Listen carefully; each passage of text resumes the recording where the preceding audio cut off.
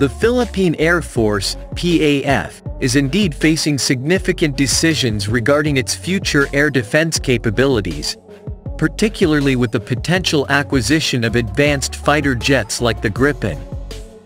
Despite challenges, the PAF's optimism and commitment to enhancing its capabilities are evident.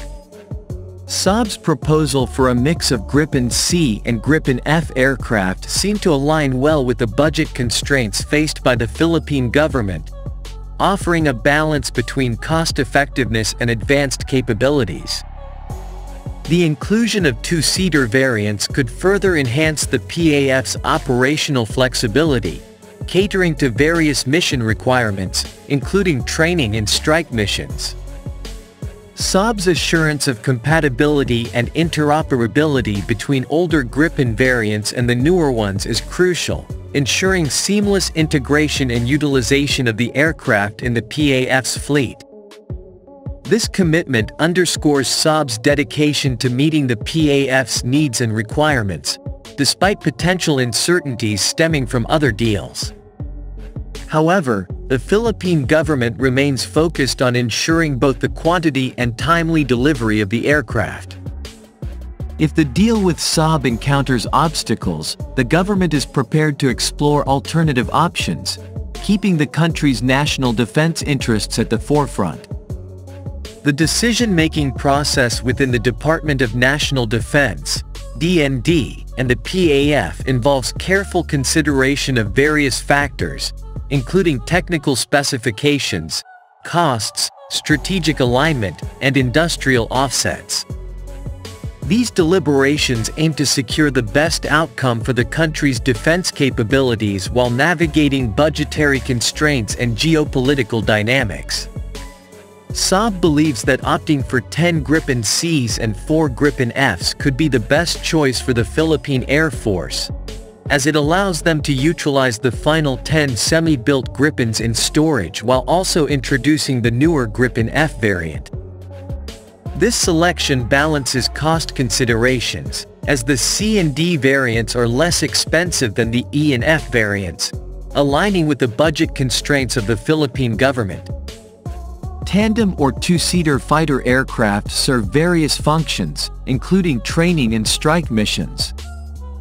They can carry extra fuel and payload for longer strike missions and can also be configured for electronic warfare roles. Saab's Gripen with the Orexis electronic warfare suite could fulfill such roles effectively, given its capabilities demonstrated through the German Air Force's selection for Typhoon conversions. The possibility of the older Gripen C and newer Gripen F working flawlessly together is affirmed by Saab's contract for upgrade works on the Swedish Air Force's Gripen C/D variants. Intended to enhance interoperability with the Gripen E and F, Saab intends to extend these upgrade works to the Gripens acquired by the Philippine Air Force, demonstrating their commitment to ensuring compatibility across variants. Despite uncertainties arising from other deals, such as the Hungary Gripen deal, Saab remains confident in fulfilling its commitments to the multi-role fighter acquisition program with the Philippine government. However, the Philippine Department of National Defense, DND, prioritizes both the quantity and timely delivery of aircraft. If the deal with Saab were to fall through, the Philippine government would explore alternative options, potentially benefiting other aerospace manufacturers.